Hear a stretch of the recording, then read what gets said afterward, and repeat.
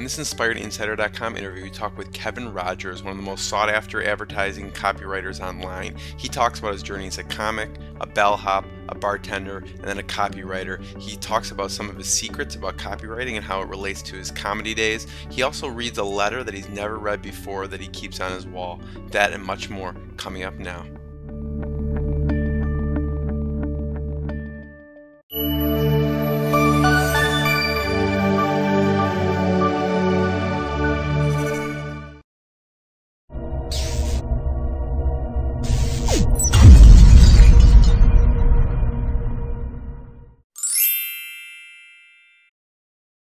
Dr. Jeremy Weisz here. I'm founder of InspiredInsider.com, where I talk with inspirational entrepreneurs and leaders how they overcome big challenges in life and business. Today I'm excited. We have Kevin Rogers, who's one of the titans of copywriting and direct response marketing.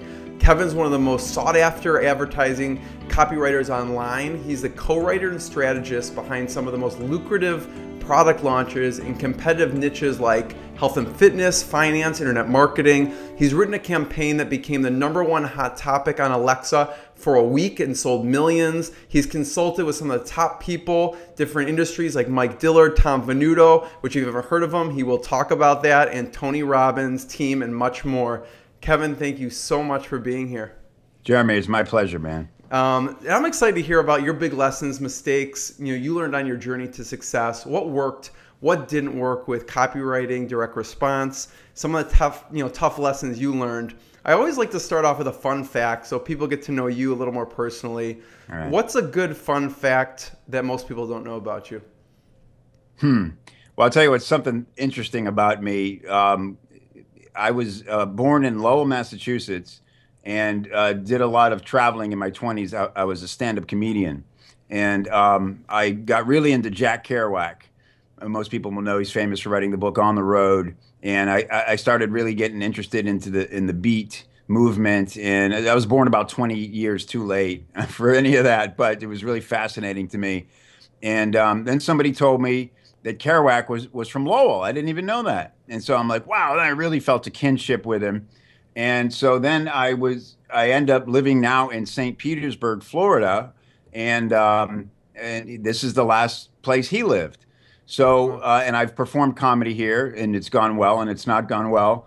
And so I get to say, I'm probably the only person alive who can say, like Jack Kerouac, I was born in Lowell, and I've died in St. Pete.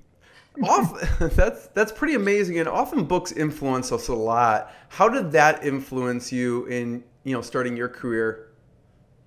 That book? Yeah, that book. Yeah. Yeah. Well, for me, I mean, I felt like I was living what I was reading in the book, because traveling around and going great lengths to hook up with friends who are comics working in a town 100 miles away. You'd get in the car after the gig and go, you know what, dude, I'm just coming there, and let's party and have fun. And you don't get to see these guys, and there wasn't Skype and there wasn't cell phones, and we made it around the country with a paper map, man, and like payphones. It seems totally archaic now, but I somehow never missed a gig.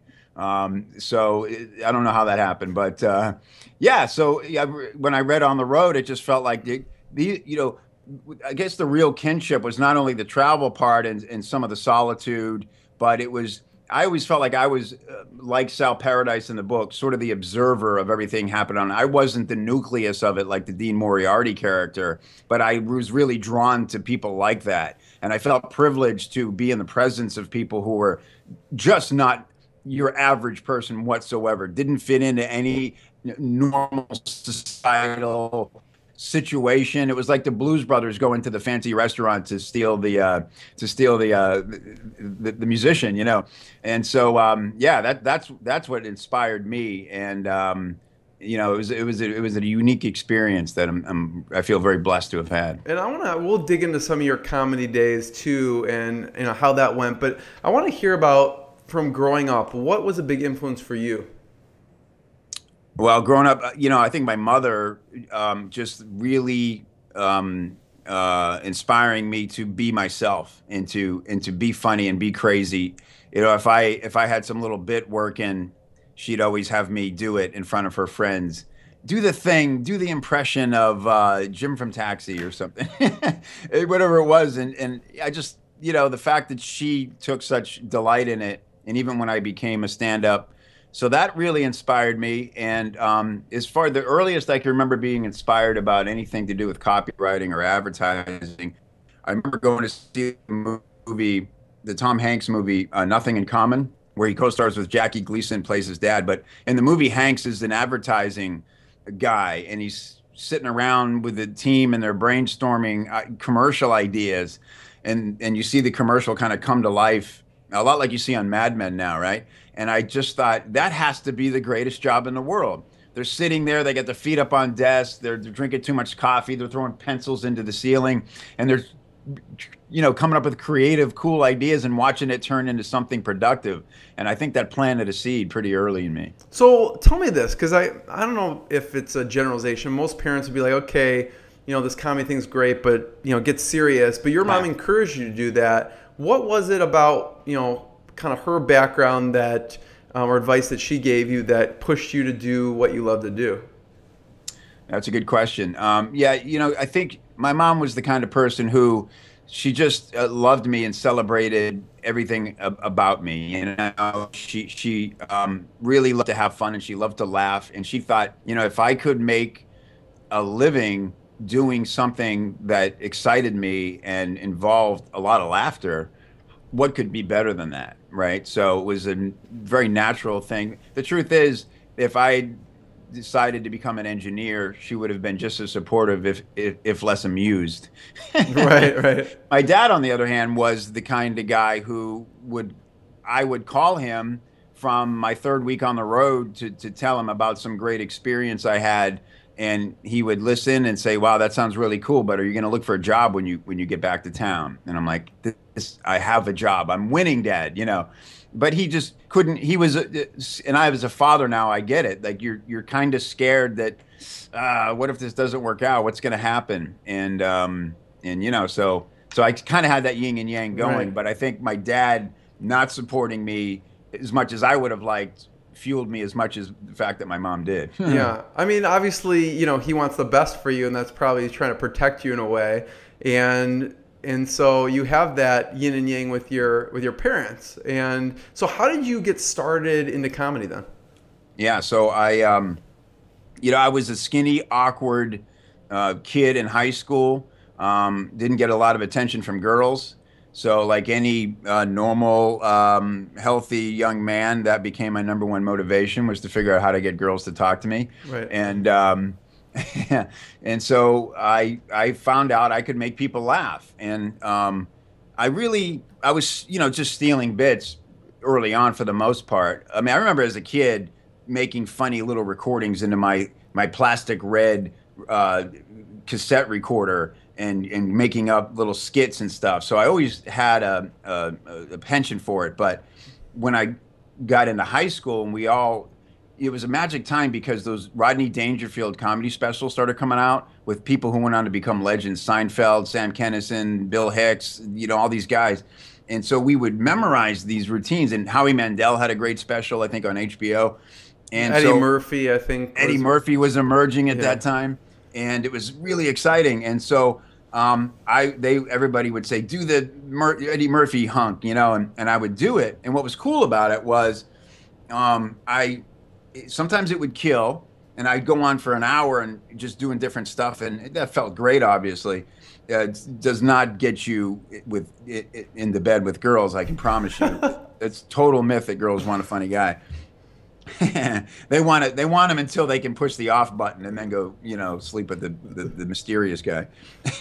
But what was cool about it was I was learning the science of performing, because I would realize instinctually, I did that same bit 4 nights ago at that one party and it killed, and tonight it laid there. What did I do differently? I would know right away. I changed that one word, or I didn't. Really? Yeah, I changed my vocal. So, that was, I think, my signal to myself that maybe there's something here that I can work with, because I have an internal dialogue going. It's not just this, I belch it out and hopefully something comes back. I I was really into the persuasion end of it even then, you know. Yeah, I mean, that also goes into public speaking too. What are a few things that you realize that you did that actually, once you flipped that switch, it actually worked a lot better? On stage as a comic, you mean? Yeah. Yeah, you know what I always had? I always had a lot. Presence was my gift. I had a stage presence that kept people's attention. I don't know what causes that or not causes that. I don't know that you can earn that, but that was my gift because my jokes were terrible. I was just a goofy guy trying to get some laughs. But people liked me on stage. And another thing that you can't buy or manufacture is that people always used to tell me I reminded them of someone they knew and liked. So they'd say, "Man, I wish my cousin Larry was here tonight. You look just like him, and the way you laugh is like just like his laugh." And I'd always think, that's going to get me famous someday, because if people immediately associate with you, then they got to show everybody, come look at this guy's like Larry, and we got to get Larry in here to see this guy. I thought, that'll be like a viral effect, and maybe I'll get famous, Well, how did you hone in on your presence? Because you knew that was important. And when you have a comic come on, they kind of have a real soft-spoken presence or a loud presence. What was how did you hone in your presence? Yeah. I don't know. I try not to overthink it. I just tried to, for me, it was more about being in the moment. I was sort of a prowler. I really prowled the stage a lot. I like to be on the move. I learned to tame that a little bit. Chris Rock's a famous prowler, and it works for him. It can be distracting sometimes, but I always liked the motion of it. There are guys who are masterful at standing still, never touching the mic. Well, he kind of holds it, but a guy like Stephen Wright, I mean, this is so great about comedy. There's no rule. There's no reason why it works or doesn't work. It just you have to be yourself and do your thing. And for me, it was just about, how in the moment can I be? That's what would excite me. If I ever got into a place where I just was repeating the jokes and it was sort of like I'm phoning in my act for my money, that sucked. And I would always try to force myself out of that feeling by doing something daring that I wasn't sure about. Yeah. So what else helped in your delivery? Because I remember watching you, I saw the video of your Sam talk, and one of the funny parts, which I was like laughing out loud last night, like 2 in, was when you showed the letter of your daughter, and then at the end you kind of throw in, and she's 20, Yeah. Yeah. It's just a funny bit. That's just what we call misdirection, in comedy. So, it was just such an easy thing. And, it was funny. It really happened. My wife texted me that picture. She, and I put it in the slide like 2 hours before I went on stage. And it was this, my daughter was 4 at the time or something, or 5, and it was like a poorly written, letter. Some letters were backwards, and it said, something really sweet, though. And I thought, this is a great way to bring everybody into a real moment. And I said, I just want to remind everybody to congratulate yourselves for getting on a plane and coming here, because this is what we've all given up. Look at this. My wife just texted me this note from my daughter, and they see it on the screen, and that obviously it's written, it looks like a child, and I read it, and they go, and I go, well, she's 20, so it's not as sweet as you think. And it's just hilarious, because suddenly, not only is that a funny gag, but it establishes to the crowd that I'm not going to take anything too seriously up here, and everything's up for grabs. And that's what I love about a moment like that. Yeah, and we're going to draw some of the parallels. You do a good job, drawing the parallels between comedy and copywriting. So in that respect, what was your first, comedy gig like? Wow, the very first one. I mean, the funny story behind it is that I told you I was getting a reputation in my little circle as the funny guy, right? So my friends kept saying, dude, you got to go on stage, you got to go on stage, you got to go on stage. And I thought, all right, I kind of took the dare. So I decided I'm going to do this, and I call up I'm 18 years old. I call up the comedy club, and I said, hey, I want to do the open mic. How does that work? And they said, well, just come on in and put your name on a list. I said, well, I'm only 18. Do you have to be 21 to do it? And they go, nah, just don't drink. And I go, okay. Well, how long do I get? Like 20 minutes? The guy goes, 20 minutes? You'd be lucky to get 5. I go, 5 minutes? What am I going to do in 5 minutes? I'm like arguing with the guy. I've never been on a stage in my life. And he's like, just come in and put your name on the list. And of course, I get on stage thinking, 5 minutes, come on. I think I did 3.5. I couldn't see. I was sweating. I literally, all I could do was try to remember the words I was supposed to say and listen for anything that sounded like a positive response. And of course, I had a table of friends there, so that helped a lot. And it was just the greatest rush I've ever experienced. So the first one's really just about getting through it, And I did. I was hooked immediately. I couldn't wait to go back on stage. And I'll tell you an interesting story. I started hanging out at the club immediately. And so a couple of weeks later, I was there it wasn't the open mic night. I'd been on stage twice and done okay. And the guy who's still a dear friend of mine was the MC. And he said, hey, do you want to do a set? I wasn't expecting it. And I was like, yeah, of course. So he brought me up and I just assumed it was going to go great again. And I tanked. I completely tanked. And he goes, I was waiting for him when he came off stage. And I go, what happened? He goes, you took it for granted, kid. He goes, you phoned it in. He goes, you won't do that again. And he was right. It was like, I just went up. I was already cocky in like my 3rd or 4th time doing it. And I took it for granted that, like I said, about being in the moment. And I learned quickly that if you're not engaged, man, the crowd will let you know. There's probably a fine line, though, between taking it for granted and not. What was it that in your mindset that made you take it for granted? Because I think we do that in our everyday lives too. Yeah, and don't realize it. We do. We get cocky and we forget that there's a process to getting good at something. I think, right? And then we, as entrepreneurs and as freelance artists and as business people come to us because they know we're good at a certain thing. And I think we forget that there's a checklist. There's a process to every scenario that needs to be followed. And when you get too good at it and start to blow off that checklist, that's when things get broken.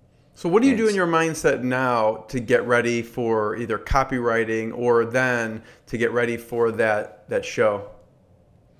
For me, it's research. I don't know if have you done your Kolbe personality test, the Kolbe assessment.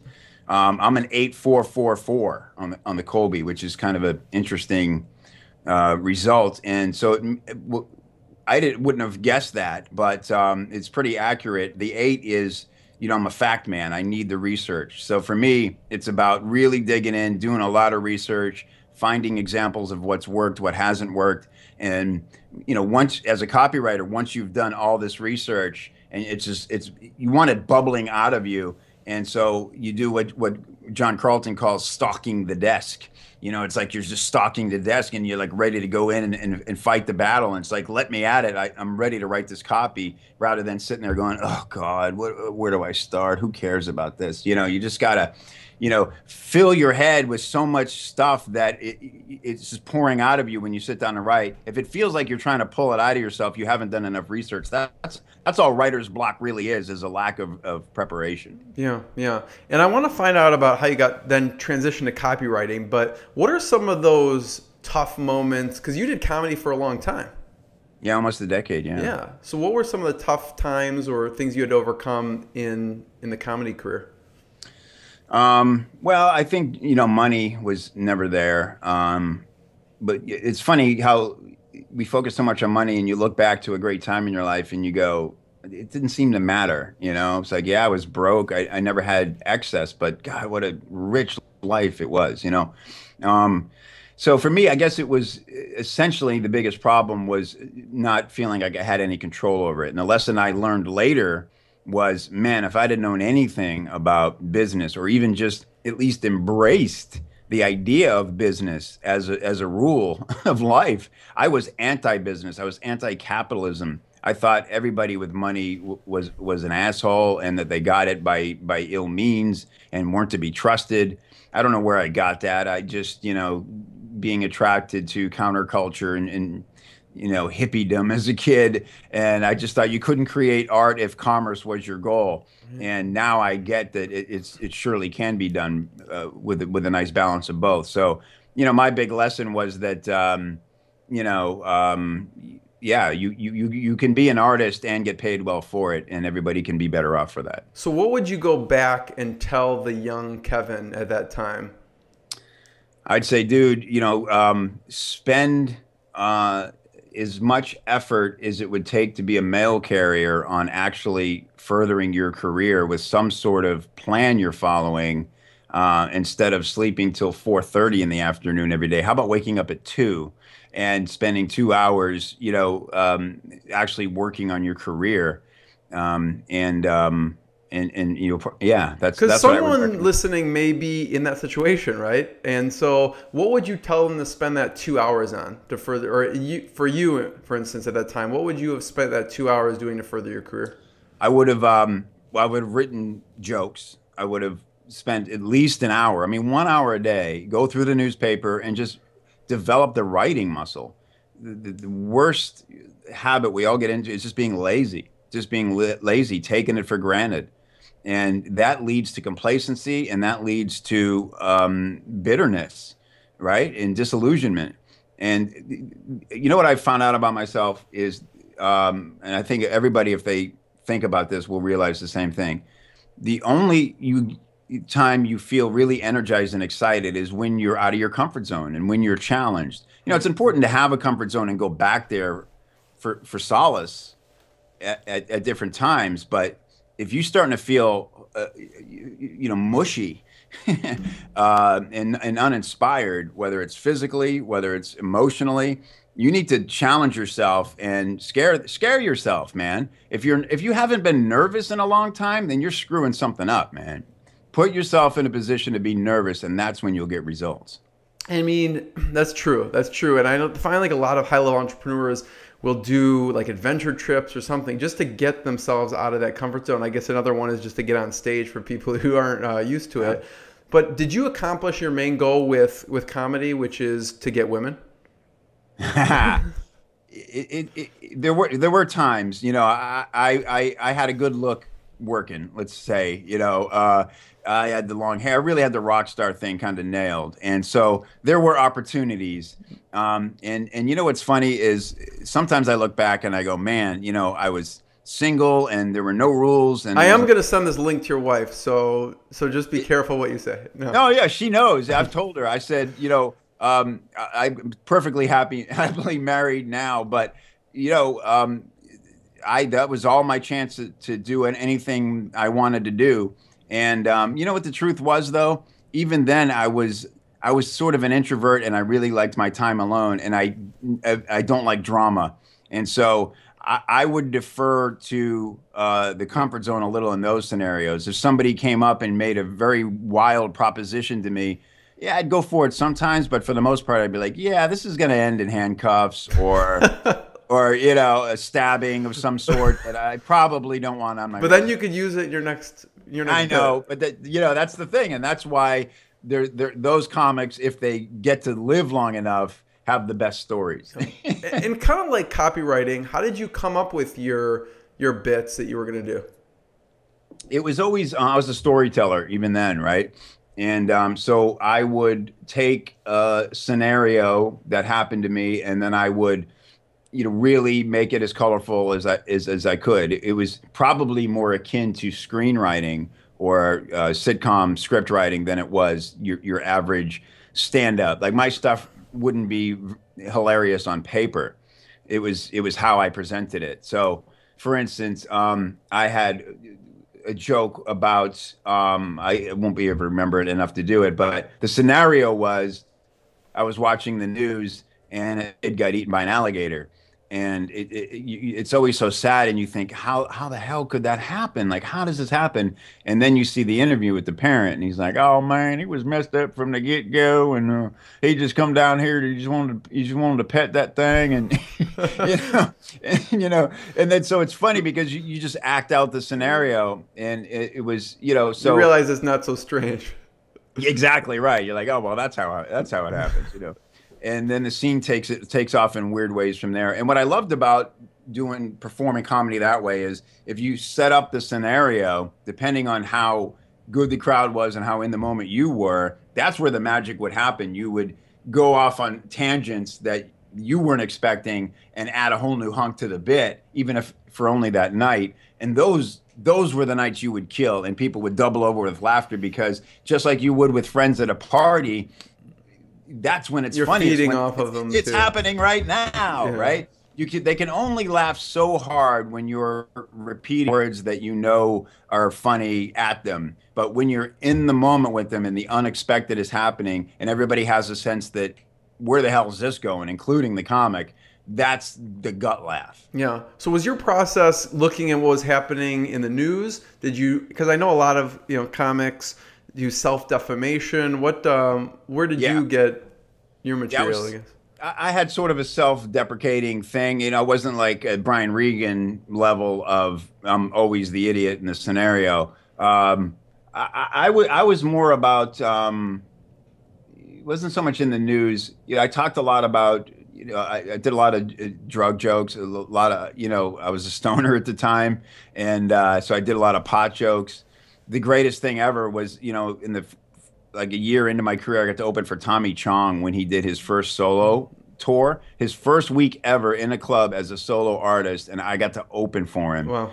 And I had this long hair, and I had all these pot jokes. Oh, it was heaven. And for people who don't know, that's from Cheech and Chong, right? Yeah, Cheech and Chong. Yeah, still a legend, still out there, brilliant guy. Tommy's the guy who was a cellmate with Jordan Belfort and inspired him to write Wall Street. Yeah. Yeah, he's a guy, again, there's a guy with a legendary career who just goes into these scenarios being Tommy. So he was a great guy. And anyway, so again, it was scenarios. So whether it's like, I'm high and this is what's happening and that's why it's funny, or, whatever the scenario was, that was my inspiration. But I wouldn't go off the news. I'm kind of glad in the end. I did later in life become a writer for a syndicated column that was all jokes based on the daily news, which is a fun exercise, a great way to learn to write humor. But it was an advantage as a stand-up not to develop a newsy jokes because they had a shelf life. And I asked this too, and I want to get into the copywriting, but I feel that all this applies so much to copywriting that I have to touch on it.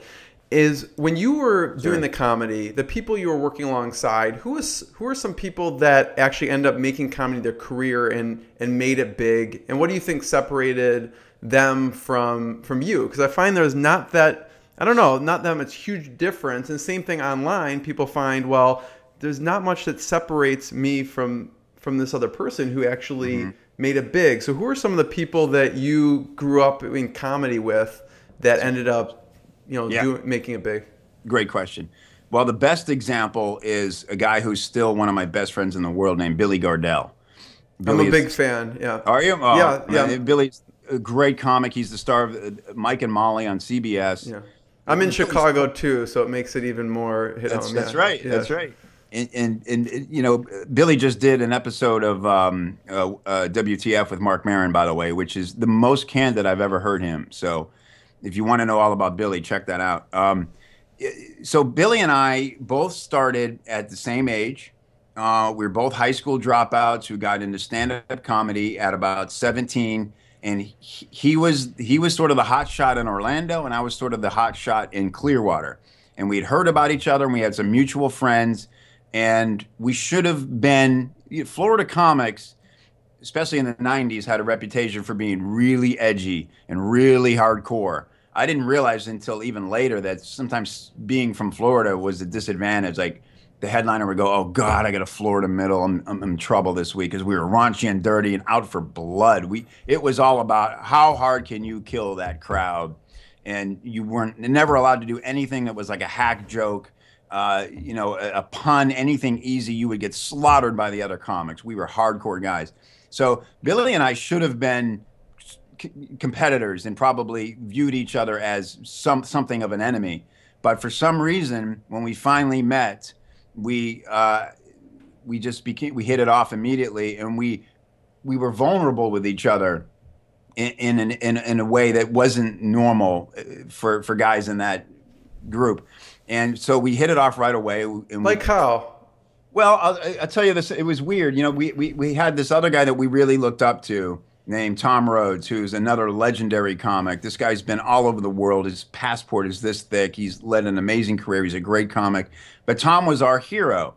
And Tom was a really cool guy. And whatever Tom was into, you needed to be into, and you needed to know as much about it as Tom did, or you'd kind of get your balls busted, right?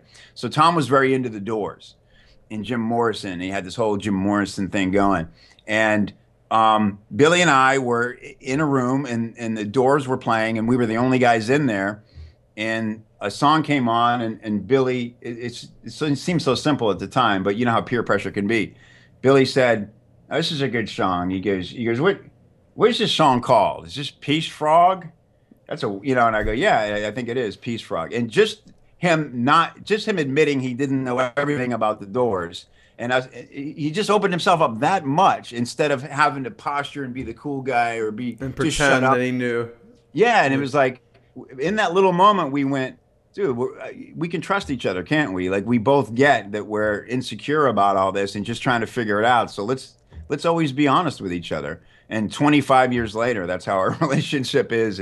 It's a magical thing. So the difference is, Billy and I were on parallel paths. We were both kicking ass. We were both the best middle acts you were ever going to see. And then I'll tell you the crossroads. Billy decided he had a business sense. All right. And Billy decided he was going to become a headliner in the clubs, or he wasn't going to work. He signed with a manager named Chris DePetta, who he's still with in Atlanta, Georgia. And Chris told him, okay, number one rule, you're no longer a feature ever. Sit and starve unless you headline. And that was crazy to me, because I thought it was the crime of the century. If somebody offered me $350 to go do 3 nights and I could eat that week and pay my rent and get to the next gig, I'm winning. Billy realized, no, I'm going to be stuck here forever if I don't do this. So he turned down work, which is the most unnatural, counterintuitive thing a comic can do. He painted houses, he did grunt work, he did whatever he had to do to make the rent until people offered him headlining work. And it only took like 2 months. And then, yeah, it was scary to go headline all of a sudden, but he grew into the role quickly, and that's been the difference. That's why he has a career today, and my career as a stand-up ended, within 7 to 10 years.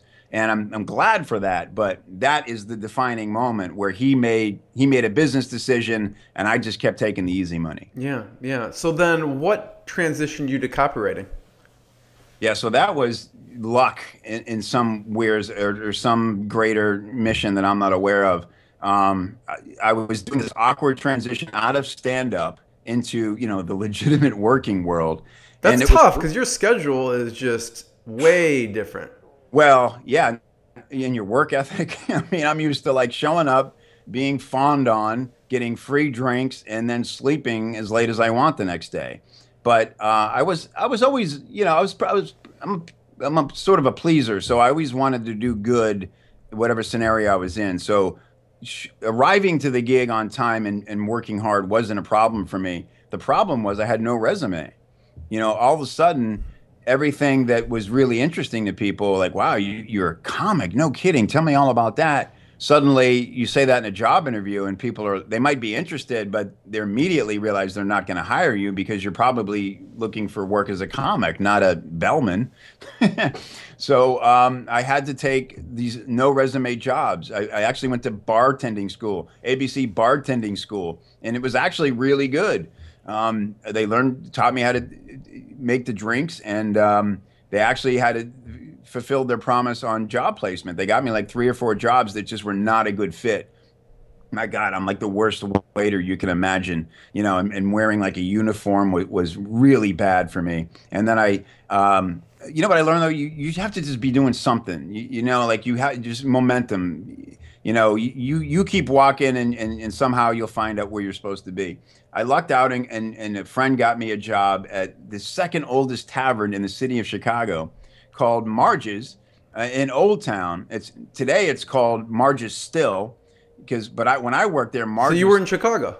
Yeah, I was in Oh, Chicago. I didn't Yeah, know yeah. that. I Okay. retired from comedy in Oh, Chicago. okay. That's right. Yeah, in Old Town, and so that was a great, colorful thing to do. And again, I was slowly learning business now because like every transaction with a customer between a bartender and a patron is there's a bit of a hustle going on there, and there's a relationship, and it's all about there's immediate um, a conversion rate, like how well did I get tipped and why, like, or how did I screw that up, So I was slowly learning business through these real world jobs. It probably helped me that I had no resume and couldn't go sit in some cubicle or work in some. I would have learned nothing doing that, but I had to hustle. So I did bartending. I was a bellman, which is another great. There's a lot of parallels between writing copy and hustling as a bellman, and Like then what?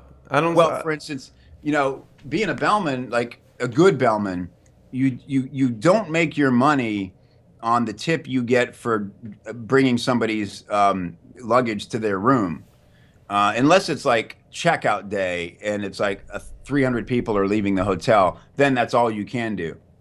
But the real way you make money as a bellman is by it's the ride up in the elevator as you're checking people into their room. There's a sales pitch going on there because that's your opportunity to find out who they are, where they're from, why they're in town, and what they want. What is it you're after? If it's a family of four, you're playing nice with the kids. You're showing that you're a good guy, and you're going, hey, if you guys, what do you plan to do when you're here? Oh, we're going to go to this park and that park. Hey, you know what? I know a guy. Let me hook you up with some discount passes, or let me know if you need a car out there because parking sucks. And so now I'm getting a cut from the guy who drives the car. They're tipping me better because they're happy. You're problem solution, problem solution. If it's a businessman who's you can tell wants to go to the strip club, you hook him up with that. Hey, don't drink and drive. You don't want anybody finding out you were there. Let me hook you up with a car. Let me call the club. I'll make sure you get taken care of. It's a hustle, man, Yeah. and it's great. It's a lot of fun. So I was learning business. None of that applied in comedy. Suddenly I was forced, if I wanted to make some money, I had to learn how to hustle. And so quickly, I ended up in a scenario where a guy I knew from comedy started a marketing business, and he hired me on character. He said, look, you don't know anything about this business, but I know I can trust you, and I don't have that with anybody else in this company.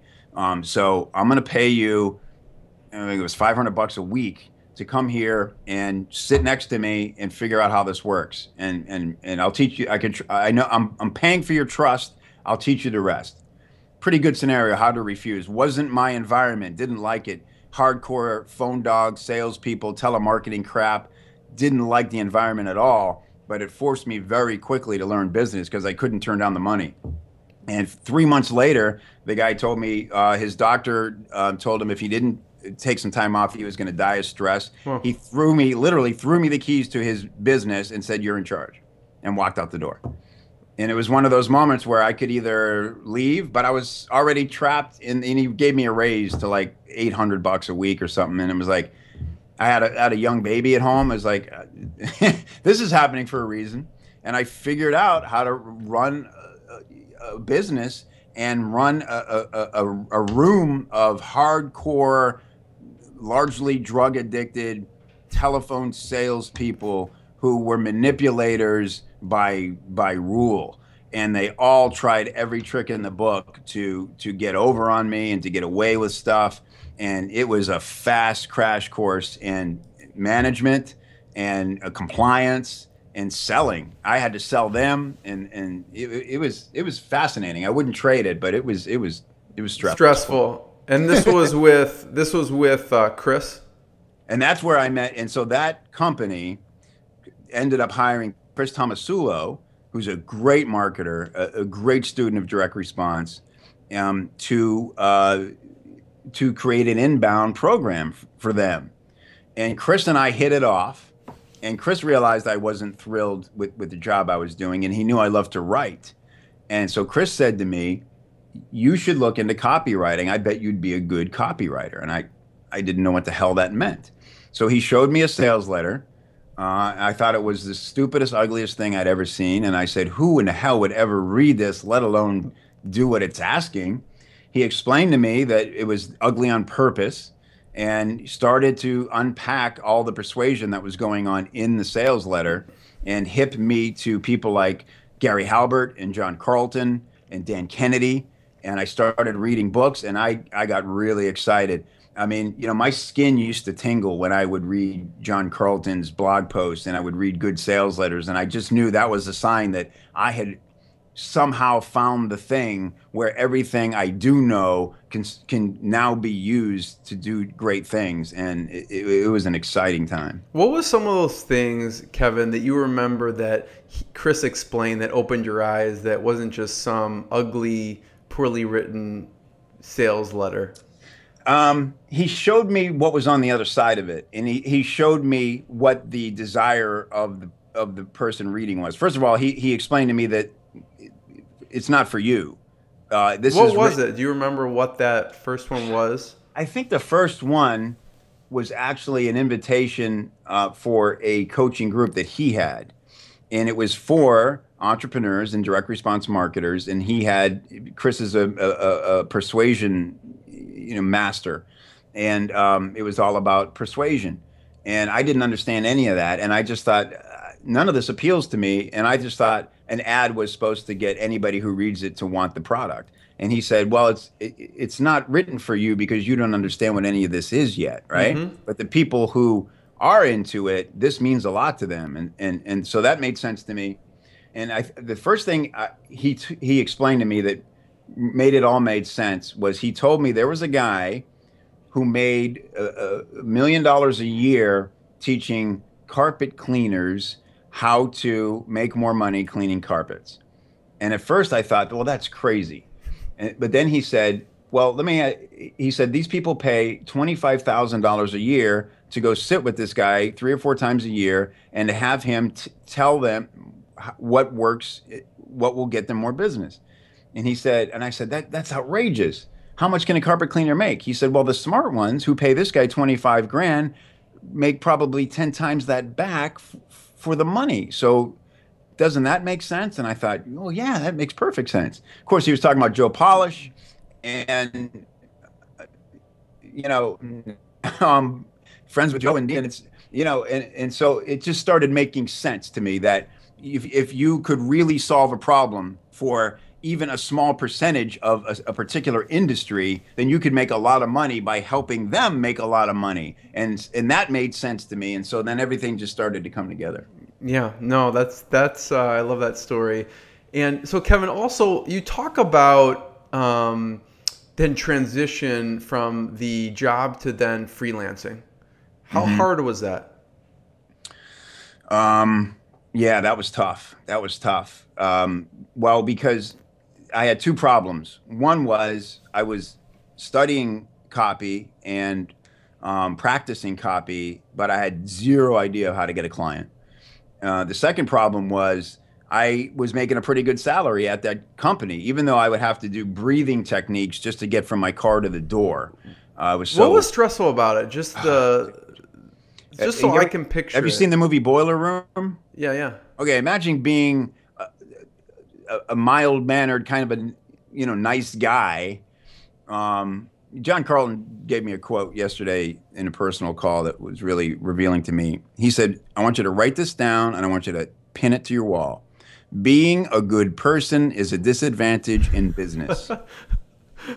And it's true. I guess I'm screwed. Well, here's the thing. It doesn't mean you can't do just as well as other people, but you have to understand that it's going to take longer and it's going to hurt sometimes. Mm-hmm. And we feel things on levels that other types of business people don't feel. I could not go toe to toe with Mr. Wonderful on Shark Tank. I don't work the way that guy works, so I'm sorry. So the question was, transitioning. You asked me what was hard about that job. So imagine Boiler Room, literally these hardcore drug addicted, drama filled people that I have to now try to control. And so, it was an exciting challenge for a while. And then I just got burned out on the whole process. Nothing was new or challenging anymore. It was the same old, oh God, one guy would have a great week and make a lot of sales, and you knew he was not going to be back for 2 weeks because he's an independent contractor and there's nothing I can do about it. And he's going to go, Go spend snort all that money. And then when he's broke again, he'll be back and he'll be desperate and he'll ask for a loan and all the same crap. So it was just, there was no order. It was very hard to establish and maintain order the way that company was structured. It's not how I would structure a company, but it wasn't my company. I was just kind of helping run it.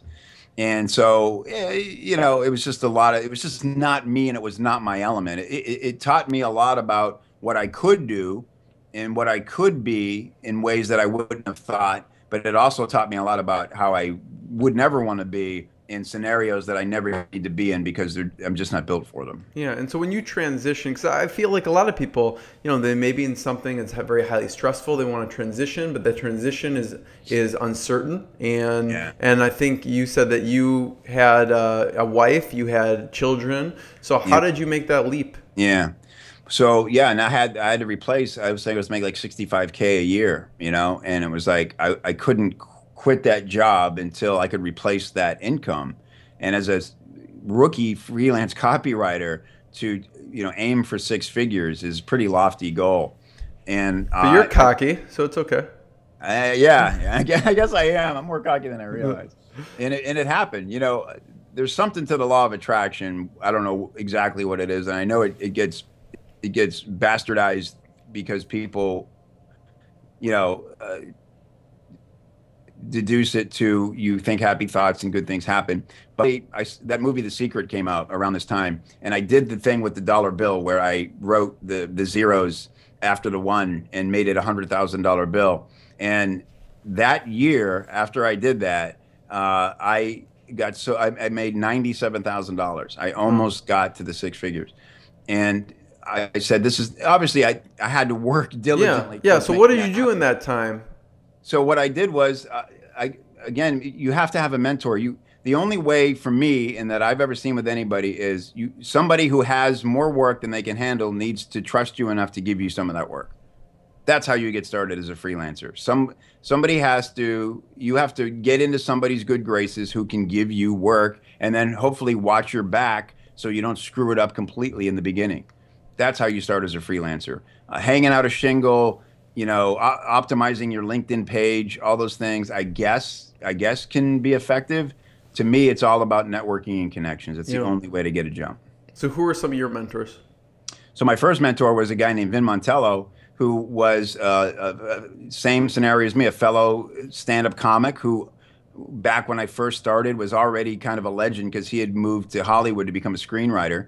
And he'd been on the hustle out in Hollywood writing scripts. He wrote for network shows like Rugrats, and he was a brilliant comedy writer.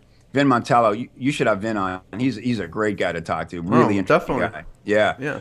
And so, total fluke. I learned through a chain email that Vin was reading Michael Masterson's copywriting course, and I had read that book, and so I reached out to Vin, and we hadn't spoken years, and it turned out he was, really engaged in the process of getting jobs, and he was working with some clients. So he helped me kind of fake my way into my first few jobs. Nothing nefarious. It's just that I had to figure. The first job I ever did, the guy wanted an autoresponder series, and I was like, "Yeah, I can do that." And then I went to Vin, and I was like, "What's an autoresponder?" I had no idea, and it's a certain lingo, yeah. Figured out how to write one, man, and it was like, I can do this, and it worked out great.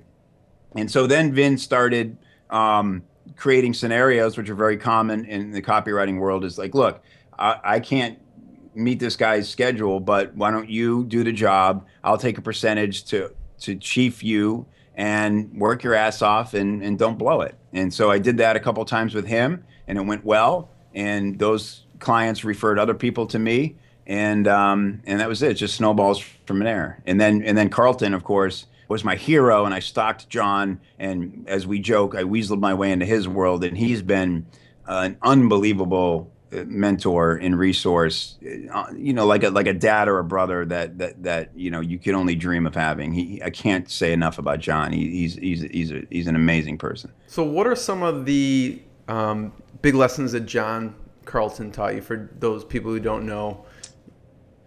I mean, a ton about copywriting, obviously. I think I was watching where you guys were chatting and talking, and he said something about, saying something in 5 minutes more than you'll know in your, more that's in your head or something, some joke that he's been doing this so long that, he'll spew in 5 minutes of everything you have in your head or something like that. Yeah, we worked on a few. Well, John hired me, which was shocking to me. He actually hired me to write some copy on one of his product launches, and so that was like a crowning achievement for me. I thought, if this guy's willing to actually pay me his money, I must be doing something right.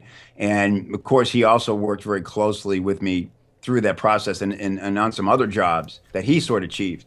And I'd be like banging my head against the wall to try to figure out this part of the sales letter. I'd get on the phone with John, and he would spew off the top of his head perfect copy, perfectly persuasive. He would even put in, blah, blah, blah, dot, dot, dot, next line, and he's writing it in like real, he could dictate it and it would be perfect on the page. And I would just sit there and listen to him, and he would stop and he'd go, "What's the matter?" And I'd laugh and I go, "Do you have any idea the level of torture most writers go through to achieve what you just spit out on a Thursday afternoon at 2:15? It's not normal. It's not fair, And so, he's just a genius. And I'll tell you right now, the best piece of advice John ever, this changed my career. I have it framed and it hangs on my wall.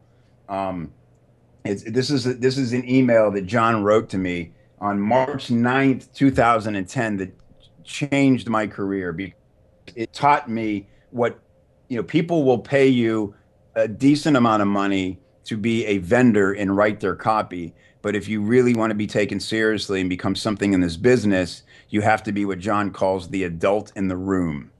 And this is John sort of giving me permission to take chances and be bold and not fear that it's going to ruin my career. Do you want to hear it? Yeah, of course.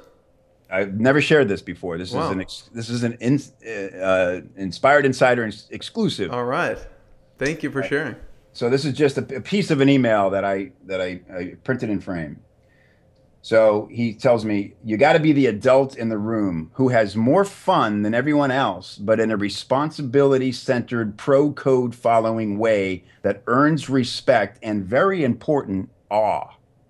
And you never, ever blow your cover. No matter how much doubt is eating at you, you don't promise what you know you can't deliver, but you do push at the limits of your abilities. If you suspect you can do it, you lay it out there and thrive on the challenge. And if you fail spectacularly, with grace and with the knowledge that it's just another step on the path with more adventures to come.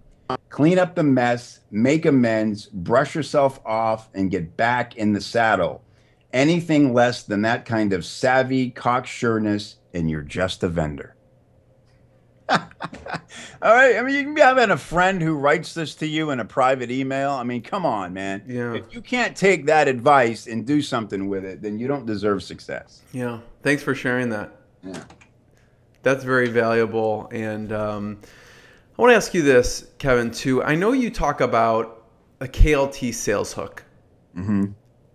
Can you tell people what that is, and what is your KLT sales hook? Sure. So a KLT, it stands for know, like, and trust. And this is something I, as all great things, created on the fly because I needed a lead magnet or something. And it's a simple formula that's taken from a joke formula that translates into a great sales hook. So, and then I went on to teach it and present it, and it's become a really great tool that a lot of people have used. And I just released the book, The 60-Second Sales Hook. That people are, thank you. Yeah. People are really enjoying it. It thrills me to be able to give. You know what's great about it? It tricks people into writing copy. because people get all freaked out about writing, right? And this is just like, if you can't fill in the blanks and make this work, then I don't know how to help you beyond that. It couldn't be simpler. So the KLT sales hook formula, or the 60-second sales hook, goes like this. Let me tell you how it works for comedians, and then I'll tell you how it works for marketers. So the joke formula is what I call the persona joke formula. When the stakes are high, this is the formula most companies will rely on, because the main thing they need to do is get an early laugh, and they need to establish their character to the audience. So if you see a comic come on, Kimmel or Fallon or Letterman, and it's their first time on national TV, this is the type of joke they're going to do to establish who they are right off the bat. Yeah, and people should, by the way, people should check out your blog post about this, the Jimmy Fallon blog post that you did about his opening at Tonight Show, which was a great post. So, thank you. Yeah, it's called Jimmy Fallon's 60-second sales hook. Yeah, and the same formula. So let me use an example of a comedian named Karen Rontowski, who's famous, just hilarious. And this was her opening joke when she got her first Letterman shot. She came out and she said, "My kids were so bad in Walmart today that I pulled a fly swatter off the shelf and I smacked them with it. And the minute the fly swatter hit their ass, I realized I don't have kids." I mean, it's hilarious, right? And you just learned so much about this woman within the context of that joke. You realize that she doesn't have kids, that she doesn't like annoying kids, and that there's an edge to her. But and so from there, it's like you now know what to expect, and she can go her way. And so the formula there is identity, struggle, discovery, surprise with the joke. You need that surprise at the end. Okay. So that's all. I'm single. I'm a mother who is kind of like your letter. When you said at the end that your 20-year-old wrote it. That's like the surprise of exactly right. Yes, exactly right. So all joke is a normal sounding story with a crazy twist at the end for the most part, right? But I can't tell marketers and entrepreneurs and business owners, hey, if you can learn to create surprise, witty, creative endings to everything, you can have success. Like, that's way too much pressure. That's a rare beast who can do that kind of thing. But what's great about that formula is if all you have to do is change that last part of it to make it a great sales hook. So for selling, it's identity, struggle, discovery, result, right? Because that's what we want to know, is what was the result of it?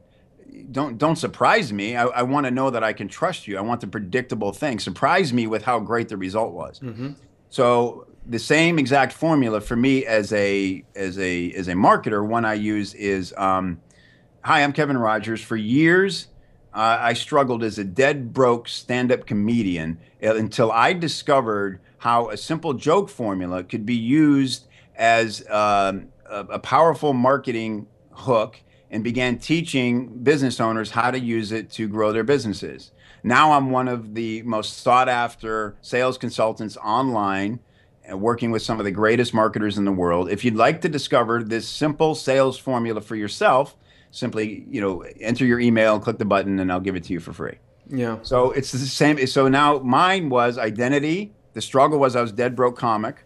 The discovery was this formula, how it translated from jokes to selling.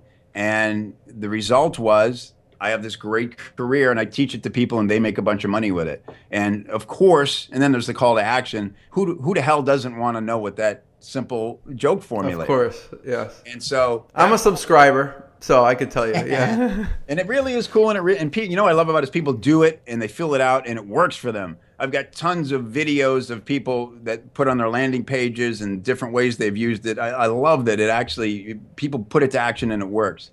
But that's all that formula is, and anybody can follow it. And it's a great formula also for telling your customer stories. When you ask somebody for a testimonial, a lot of times they're willing to give it to you, but they have no idea where to start or what to write. So if you tell them, hey, if you could just quickly say, your name and where you're from, what you were struggling with when you found my product or service, what it was like to work with me, and how life is now that we've worked together. Yeah. Same formula. Now suddenly they know the parameters of what to write, and you get a kick-ass testimonial. Yeah.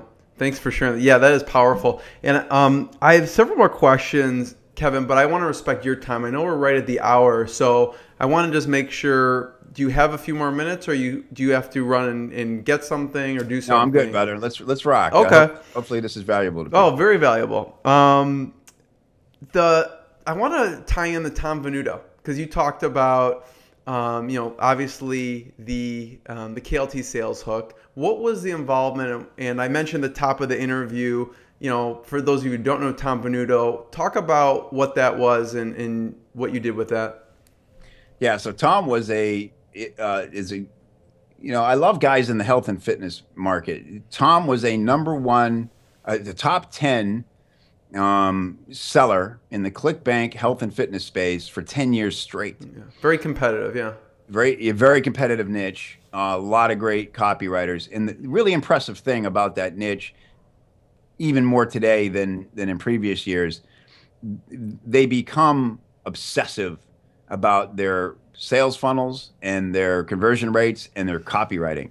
Even guys who don't consider themselves great writers and aren't even good readers will, like a mad scientist in a lab, reverse engineer sales letters and funnels and figure out how these things work and get very good at writing their own. Hats off to that group of guys. And Tom was one of the first to do that.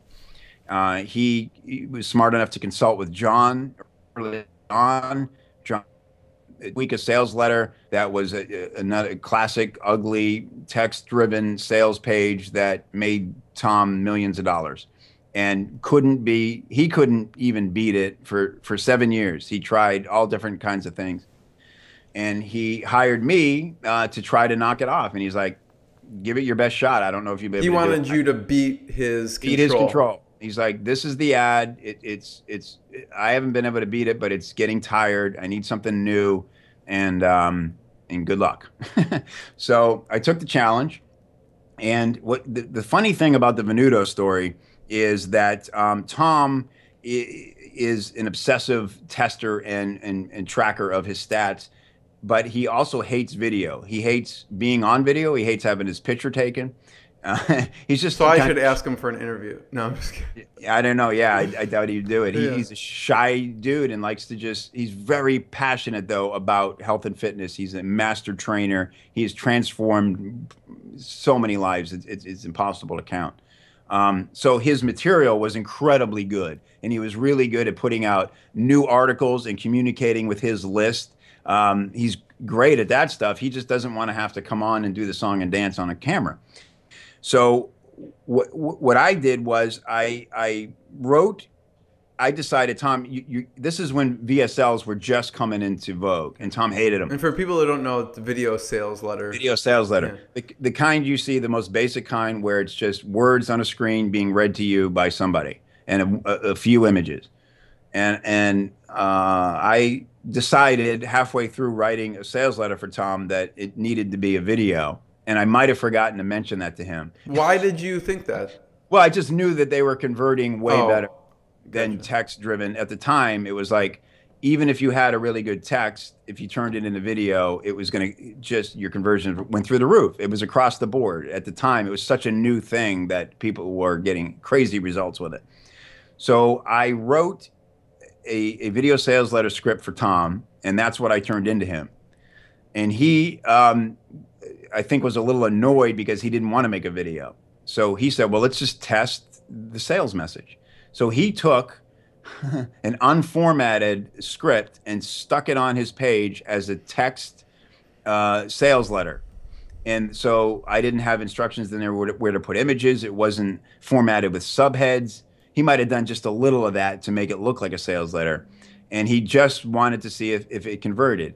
And that page beat his control. Wow. Amazingly. And so he called me, and I didn't know he was doing any of this. And he called me. He's like, "Hey, I want to let you know what I did. I took the script and I put it up as a text sales." And I was like, "Oh no, it's totally unfair, because now he's like, judge you off of that." Yeah. Exactly. And he's like, "Well, it won." And I was like, oh my God. I said, well, dude, this is exciting because I promise you, when we turn this into a video, it's gonna double what we're getting now. And it did. And so it really added a lot of fuel to his fire. And Tom's such a great author and such an expert in what he does. A major publisher ended up paying a lot of money to buy the rights to Burn the Fat, Feed the Muscle. And so currently, I don't even think he's on ClickBank, and because he certainly doesn't need the money, but I'm sure he'll be back and doing more great stuff. But yeah, so that was a really rewarding experience. So what did you include in, obviously I'm going to ask, what did you include in that you think worked? Well, there was input from John, and that certainly played a role. I think what worked was I made the message a little more visceral than what he had. For him, it was a lot about the facts and the science about why this was going to work and why you needed to build muscle as you lost weight. Otherwise, so was it like about an exercise program? Yeah, it was just an ebook, but it was mostly about nutrition. But there was some really cool stuff in there that he wasn't touching on at all about body types that I found fascinating. And so I included a section on body types and how you have to feed and work your body based on there is something to the genetics. You're born with a certain frame, and you need to respect that and behave accordingly if you want results. I think that helped, and I really brought home the emotional sort of humiliation of realizing that you look like crap. And that at the time, Facebook and social media was becoming very prominent. And so I wrote something about, everybody's posting pictures of you on Facebook, whether you like it or not. And how many times have you looked at a photo somebody took and you're mortified and you just want to, delete it and get rid of it? Well, and because what I realized was, what people, you see this all the time. If you take a group photo or you take a selfie with somebody, if there's a woman in it, they always grab the camera and they look immediately. And they're not looking at anybody else. They're just making sure their hair was right or their chin was up. And, they're like, delete it. Let's do it again.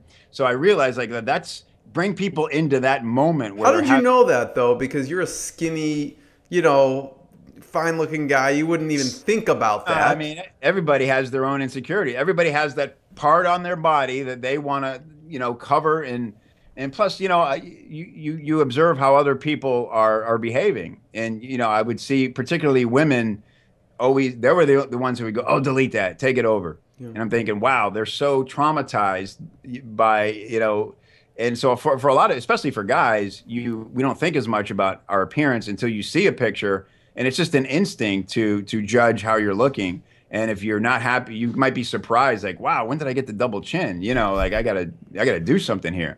So my device was to bring people into that moment and remind them about feeling humiliated and go, because that's the immediate, when you see that and you feel that, your immediate thought is, man, I got to do something. Yeah. And so, but if you're sitting there watching a VSL, it's easy you're just looking for why it won't work. I wanted to bring people into that moment where they got back in touch with that humiliation. That's the real motivation. Yeah, you really tapped into people's pain. Yeah. So what's a campaign that didn't work? Well, I mean, it happens. A campaign, I had one recently where it was painful because we dotted every I and crossed every T in pre-launch. It tested well, and then it went out to affiliate traffic, and it just didn't do as well as we expected, and as much as the affiliates would have liked for it to. And the guy pulled the campaign, and it was painful because you really think, and every copywriter will tell you this, you can test things to death and you put it out into the world, and you just never know. You just never know what's going to happen. It's like the Olympics. You can work 14 hours a day for 4 years straight, but it all comes down to that moment. Yeah, that's a good analogy. Fall on the ice. Crazy. Yeah. And sometimes you fall on the ice, man, even though you've done it a million. And so, and that just is always going to happen, and it's part of the business. And the people, the marketers who really survive and thrive are the ones who can take that swing and take that hit and not let it upend their world and go, all right, let's tweak it, let's test it again, let's make some changes. You got to regroup fast. Like Gary Halbert used to say, fail often, fail, you know, a lot, and fail often, fail fast, because the failures are what lead to the consistent success. And if you're not willing to go through those failures, you'll never get to true success. So what was it that didn't work, that you found didn't work? Because obviously if someone like you who's an expert copywriter doesn't work, we're all doomed. But what didn't work with it? That's a good question. It's like, unless you really test all the elements and find out where people are dumping out of the video, where they're getting turned off on the page, unless we didn't really get to do that testing.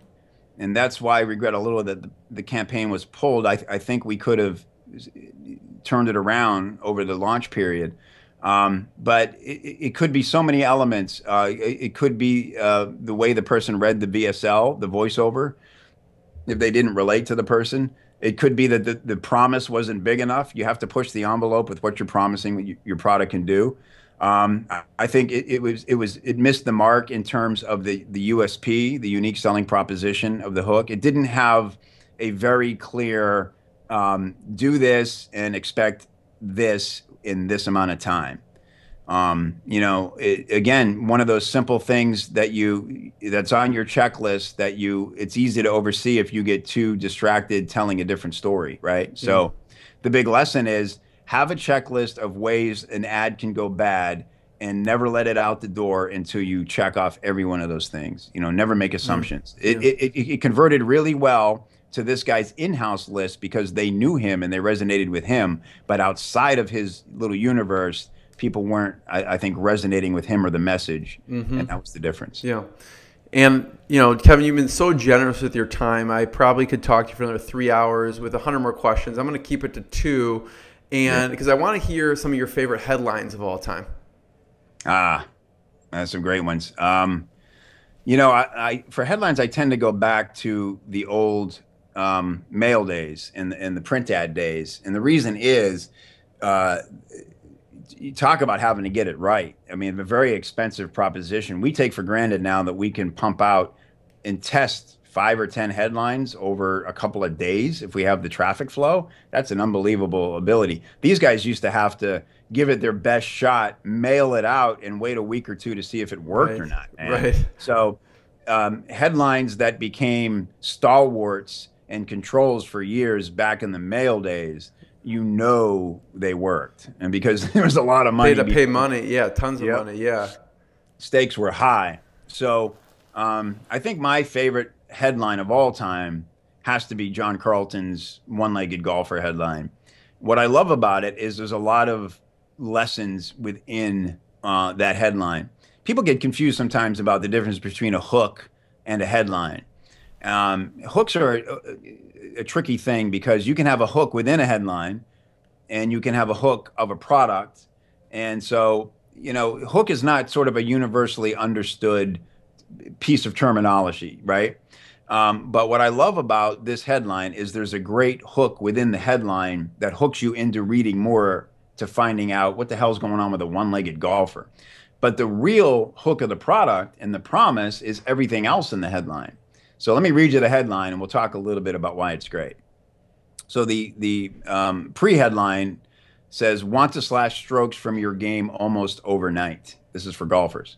And the headline is, amazing secret discovered by one-legged golfer adds 50 yards to your drives, eliminates hooks and slices, and can slash up to 10 strokes from your game almost overnight. Okay. Sign me up, yeah. That's it. I mean, but what is really going on here, unless you want to add 50 yards, slash 10 strokes, and show off for your buddies, there's no reason to read here. But even if you've been promised things like that before, you might be immune. You're skeptical, yeah. Skeptical, and you're unimpressed. But now you add a one-legged golfer into the mix, and it's an amazing secret discovered by a one-legged golfer. How can you not, if you have any interest in achieving this promise, read on to find out what the hell's going on here? And so that's he uses the combination then of your sales hook comedy and your sales hook with the result and the surprise, right? Pretty much Yeah. all in one headline. In the yeah, the surprise is more in this case what John would call an incongruous juxtaposition. A one-legged golfer doesn't add up, and so it creates a curiosity that you have to follow through. And so it is discovered by the one-legged golfer, but now you need to go discover what it is about this one-legged golfer that could make it work, right? And so what's another great lesson about this as a marketer and a copywriter, another thing I teach people is to dig deeper than they ever have about why they're selling their product. What's the story? Where did all this begin? Because when you're in tune with that for yourself, that's when you may not tell that story word for word directly, but if you know it and it's inherent in what you're writing, people will feel that and it will have a much greater effect because they'll understand that there's some meat behind why this exists, right? And so the one-legged golfer thing came from the client. It's a true story. John was on the phone for 45 minutes with the guy, getting not a lot of great stuff. And John finally said, well, let's go back to the beginning. Like, how did you discover what he calls this triple coil technique? Where did it begin? The guy's like, I've told the story a million times. There was a one-legged golfer on the course, and the guy was driving the ball, and John's like, whoa, back up. Did you say one-legged golfer? And the guy's like, yeah. It's one. He's like, whoa. So, here's the guy who thought everybody's heard this story. Nobody cares anymore because, he tells it at every party and people roll their eyes. We've heard it, Tom, But John knew, holy smokes, this is copywriting gold.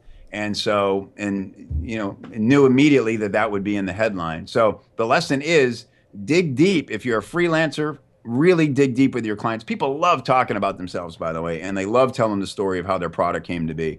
And do it for yourself. Have somebody interview you in like this and record that and find out why the hell, what's interesting, what is the story behind what you're selling, and if you can tell that story, I promise your conversions will increase. Yeah, I mean, my mind when you're talking, you talk about the comic end. I'm like lessons from a bellhop, or like all my mind's going. There's a million things that came up in this conversation that I wouldn't even have thought. Like the real way hotel bellmen make money that can add 10% increase your sales by 10% overnight. Right. Exactly right. Yeah. So I wanted you to talk about where people should go to find more about you, but I have to ask about, when I asked you about a big roadblock, you, which I would never have guessed, talked about heart surgery. That's right. Yeah. What could you tell us a little bit about that? I would never have guessed that. Yeah, it's a big story. It's actually in the book, The 60-Second Sales Hook. I tell the whole story. I'll shorten it here. Essentially what happened was, and this is another, great lesson in that life's going to throw crap your way, man. Nobody gets an easy ride here. It's all about resilience, and having support and people around you who are willing to help you through it. I just woke up with what I thought was a flu one day back in 2005. I had a high fever and it wasn't going away.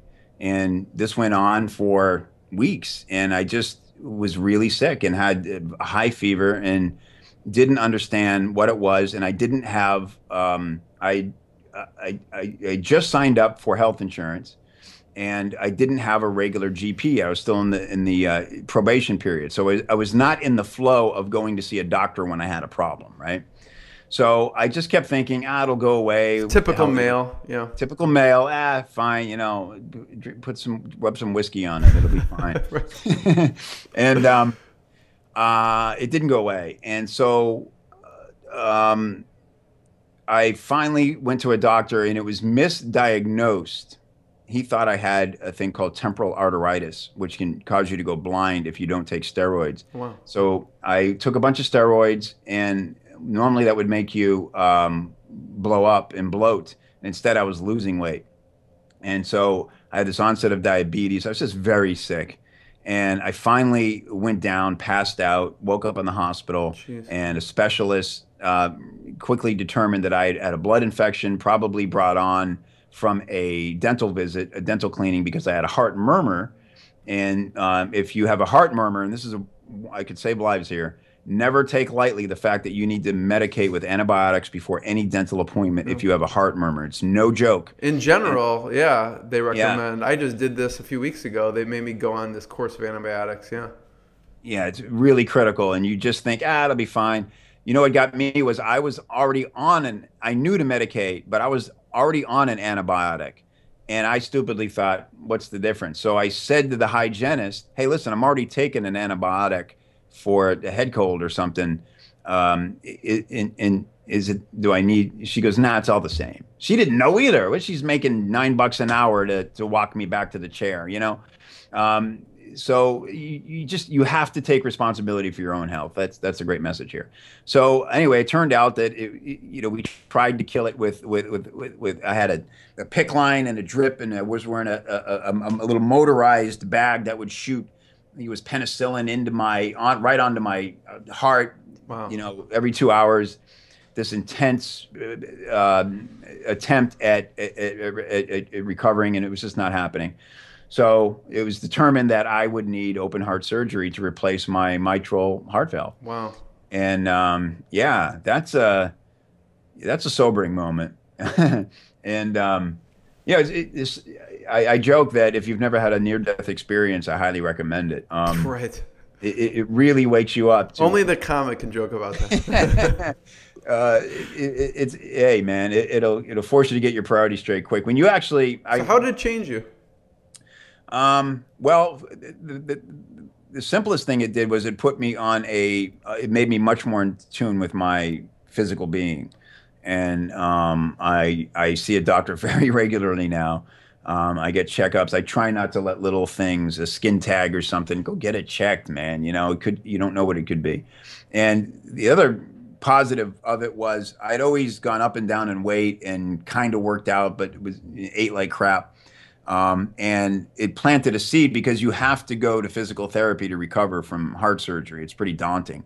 And I never stopped regularly going to a gym since then, so I'm in better physical health than I ever was before it happened.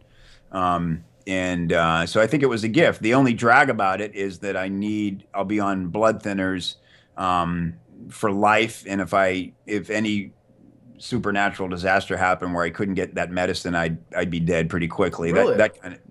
Still today? Yeah. Because I have a metal heart valve. If it was a pig valve, you don't need the blood thinners, but they typically only last 15 to 20 years. Hopefully I would outlive that. And so with a metal valve, you have to control your international rate. And so I'll be on warfarin, rat poison, essentially, forever to keep that in check. So I hate the fact that there's a medicine that I need to survive. But, I asked a heart doctor recently, what really went on here? What did I lose? He goes, you lost some years. He goes, compared to somebody who takes as good care of themselves as you do, they're going to live longer than you're going to because of this. He said, but the good news is you're in much better shape than most people, and you'll probably outlive them. So you take it for what it is, and it reminds you to make the most of the time that you do get here. And I could have been dead. I was hours from death. This is I'm living the second chance, man. Yeah.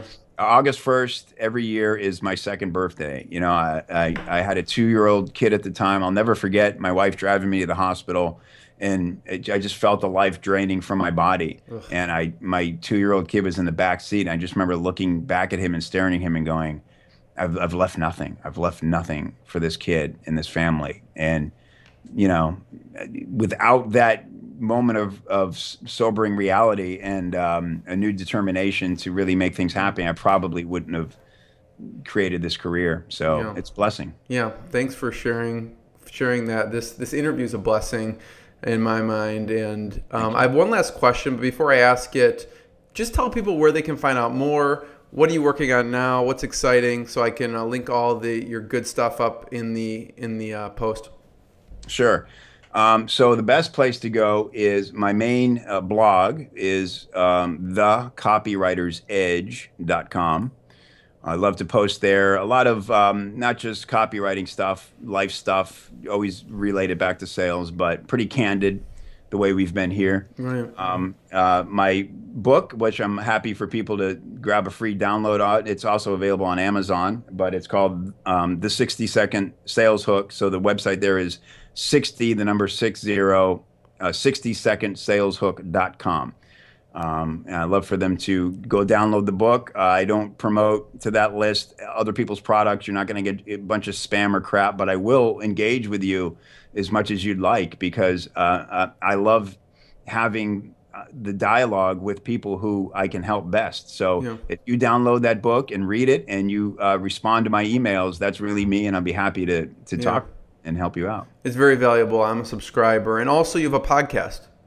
That's right, with John Carlton, which is just a blast. It's called Psych Insights from Modern Marketers. You can find it on iTunes and Stitcher, and also you can get it at the website, which is pi4mm.com. We put out new episodes every 2 or 3 weeks, and the rule for that for John and I is we'll keep doing this as long as it doesn't start to suck or become stressful. And we have a lot of fun, and people, I think we have some of the highest engagement of any podcast. People really lay out some thick responses in our comment section. So that's a great read there too as well. Yeah. And so my last question, Kevin, is, so I have a lot of pressure with interviewing copywriters. What should the headline be for this when I post it? Oh man, wow, you put me on the spot. We've covered so much. I'll go back and listen to this, but I know that people spend 80% of their time or whatever on the headline. So I figured a few tidbits from you. Well, let's use like a one-legged golfer. Well, use my 60-second sales hook. How a dead broke stand-up comic manipulated a joke formula into $1 million sales hook, and how you can do the same or something like that. All right. I love it. And I expect to see you on a Mike and Molly episode at some point also. It might be. But thank you, Kevin, so much. I really appreciate your time. It's been wonderful chatting with you. Yeah, it's a real good time, Jeremy. I love your show, and all the best to you, buddy. Thanks. All right, man. See you.